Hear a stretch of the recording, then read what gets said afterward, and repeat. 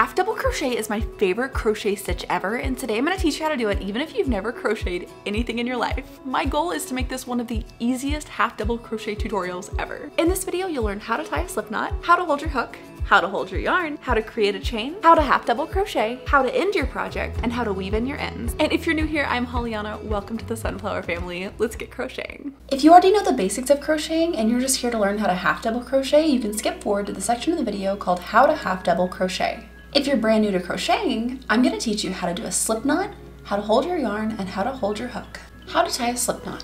Tail of the yarn goes in your right hand. With your left hand, put the yarn over 2 fingers and create a loop.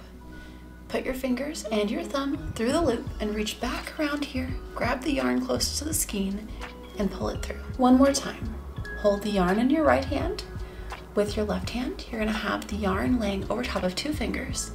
Twist upwards, and then rotate your hand like this. Put your 2 fingers and your thumb through the loop.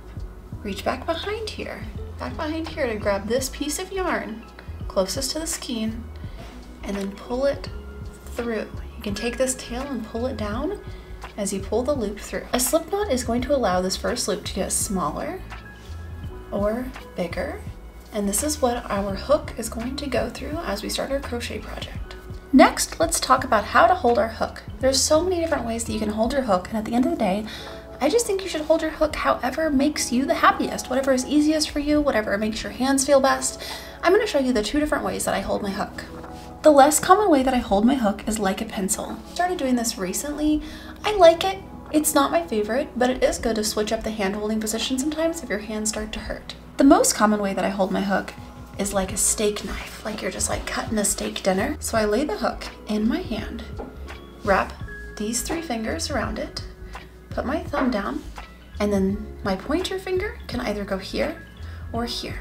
Usually it goes up here because I'm kind of directing where my project goes, just like you might do it on a steak knife to help you cut your steak. So once again, the 2 ways that I hold my hook are either like a pencil or like a steak knife. So our hook goes through our slip knot and we pull it tight around the hook. Not all the way tight. You're going to want to leave a little bit of leeway right there, but about that tight. Now let's talk about how we're holding our yarn with our left hand. Once again, there is no wrong way to do this. However you want to hold your yarn is fine by me. I'm going to show you how my Granny taught me to hold my yarn when she taught me to crochet 20 years ago. The yarn goes around the pinky, under your middle 2 fingers, over your pointer, and then you pinch the project like this. Let's do that again. Around the pinky, under your middle 2, over your pointer, and pinch. One more time up close. Go around your pinky, under your middle 2 fingers, over your pointer, and pinch. Your pointer finger is going to be the best tool you have in keeping your tension the same as you crochet. I love this hand holding method. It really lets the yarn slowly be pulled evenly through your fingers while you're crocheting. It's almost time to learn how to half double crochet, but before we do, I want to talk about what hook and what yarn you should be using when you start out. If you're brand new to crocheting, I made a video that is a crocheting shopping list for beginners. I will link it in this video. For today's project, I'm using a medium yarn and a 5mm crochet hook. I personally prefer crochet hooks with an ergonomic hook and a metal tip, but you can use whatever hooks make your hands the happiest. If you don't know what size hook to use for your yarn, all you have to do is look at the back of your yarn label. At the back of the yarn label, it will tell you the weight of your yarn. And over here, where you see the little crochet hook, it will tell you what size crochet hook to use for your yarn. Now let's learn to half double crochet. Not all, but most of your crochet projects are going to start with a chain.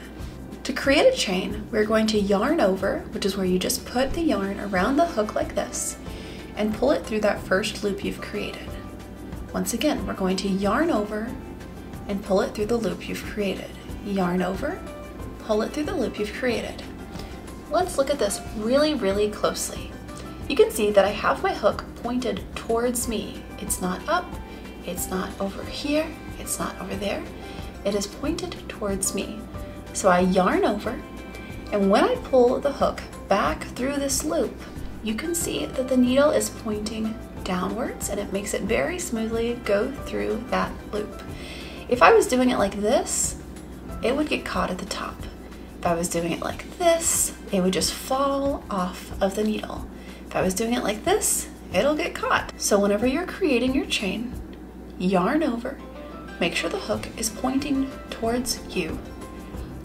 Pull it through smoothly.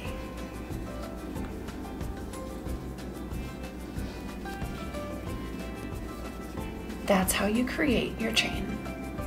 When you're starting your project with a chain, you're going to chain as long as you want your project to be wide. So let's say you're gonna make a blanket. You might chain like 200 stitches. Let's say you were making a coaster. You might chain like 15 stitches. Don't take that as a quote for how many stitches you should use if you're making a blanket or if you're making coasters. The amount you need to chain for each project is going to drastically change depending on the weight of your yarn and what type of stitch you're doing. For this video where I'm just teaching you how to half double crochet, it doesn't matter how long our chain is, we are just going to be making what's called a swatch, which is just a little piece of crochet to show you an example of how to half double crochet. I personally think the second row of your half double crochet project is going to be the most difficult, so don't worry, it does get easier from here. When you're holding your project, make sure you hold it flat like this where the V's are facing upwards. You don't want to be holding it on its side or on its back. You can see how this looks very different.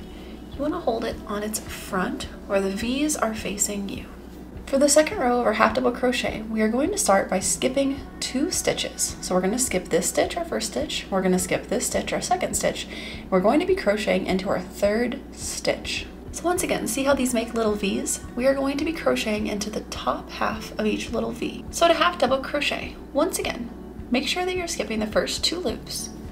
Yarn over, go through the 3rd loop, yarn over again, and pull it through. Now on your crochet hook, you are going to have 1, 2, 3, yarn over and pull it through all 3. Let's do that again. We're going to yarn over, push the tip of your crochet hook through that top loop of the very next loop, yarn over again and pull it through. On your crochet hook, we have 1, 2, 3, yarn over and pull it through all 3. Let's look super, super, super duper close this time. Yarn over, go through the top half of the V, yarn over and pull it through. On our hook, we have 1, 2, 3 loops, yarn over and pull it through. That's the basics of how you half double crochet. I'm going to continue this to the end of the row.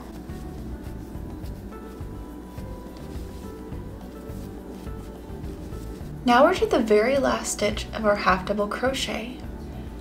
Yarn over, go through the top part of the V once again, yarn over, pull it through.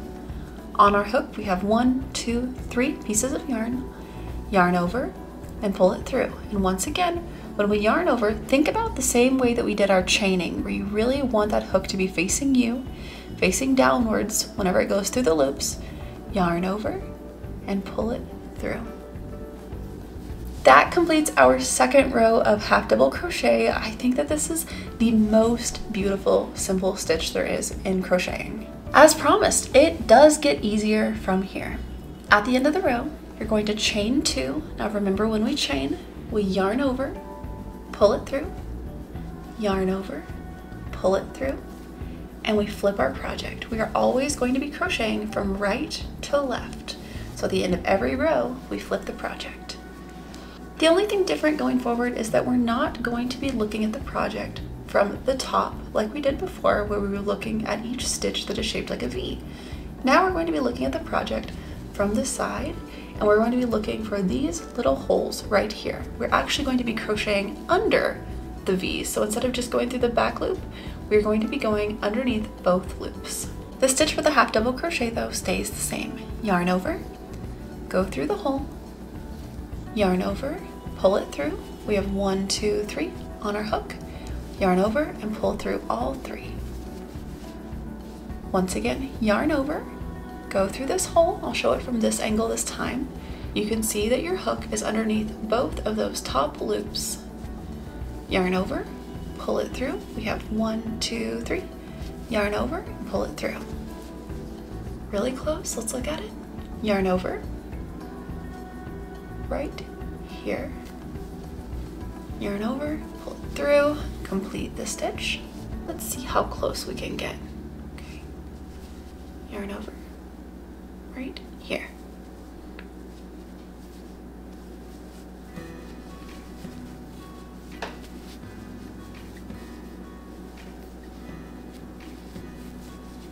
One, two, three.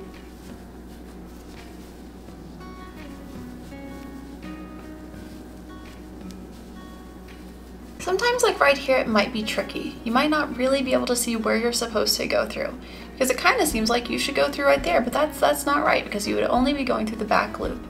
Make sure you're going under both of those loops. Yarn over, under both loops, yarn over, pull it through, yarn over, through all three. At the end of your row, don't forget to chain 2. If you forget to chain 2, your project is slowly going to be smaller and smaller and smaller, and eventually it's going to almost look like a V. If you forget to chain 2 sometimes, and remember to chain 2 sometimes, your project isn't going to have straight edges, it's going to look really like wobbly. So we chain 2, we flip our project, so we're crocheting once again from right to left, yarn over, underneath both loops, yarn over, 1, 2, 3, yarn over, pull it through.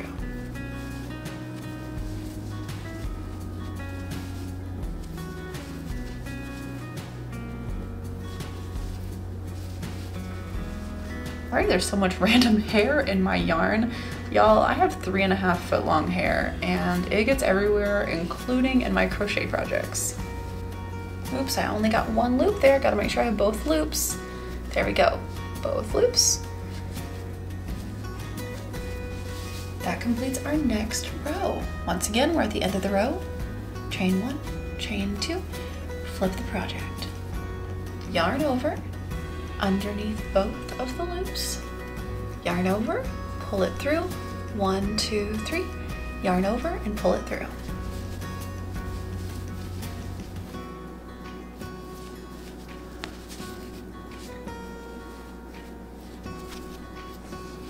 And that's how you half double crochet. I hope this is a big enough swatch to really help you understand the basics of half double crochet. Lastly, I'm going to show you how to end your project and how to weave in your tails. Let's open our little crochet kit. Our little yarn scissors. We're gonna cut the tail a few inches long. So maybe like here, more than a few inches. There we go, right there. Finishing off your project from here is so easy. All you do is yarn over one more time to the piece of yarn that you already cut. Yarn over one more time, pull it through that very last loop, all the way through, and that creates a knot, securing your project. Now that our project is complete, I'm gonna show you how to weave in your ends. I'm gonna show you how to weave in your ends with your crochet hook and with a darning needle. People weave in their ends all different ways. This is just how I weave in my ends. If you have a darning needle, thread up your needle with your yarn, and we're just gonna sew in and out of this top row. Once I weave it in a few times, I like to cut off that tail. Now you can see that it's successfully woven into the project. If you don't have a darning needle and you just want to use your crochet hook, all I do is put my crochet hook through these top little loops, pull the yarn through, flip the project, put the hook through that top loop again, grab the yarn, pull it through the project, and continue. You can see that we are literally doing the same exact thing, where we are sewing the tail into that top or bottom row of our crochet project. I personally think it's a lot easier with the darning needle, but so much of the time I do end up just sewing it in with my crochet hook because I don't want to go look for the needle or find the needle. So it's totally fine to weave in your ends however you would like. And that's it, y'all. that is how you do a half double crochet for complete beginners. That's it. It really is that easy. Now you know how to half double crochet, which, like I said, is my favorite stitch ever. And now that you know how to half double crochet, one of my favorite things to half double crochet are pumpkins. I did a tutorial for these big chunky pumpkins and for these super cute tiny pumpkins. If you had fun here, don't forget to hit all the buttons and officially join the Sunflower family.